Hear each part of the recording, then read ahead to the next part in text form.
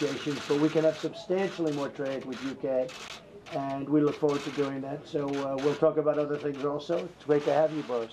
Don, thank you very much. It's great to be here, and I certainly hope that we can make a lot of progress quite fast on trade. We've got our Secretary of State for International Trade, Liz Truss, is here, and we hope to get going on that, always remembering that the NHS is not for sale, but everything else there's a huge amount we can do. And I guess we'll also talk a bit about Iran and some of those difficult issues where I think we share a common perspective, and we want to dial things down, but also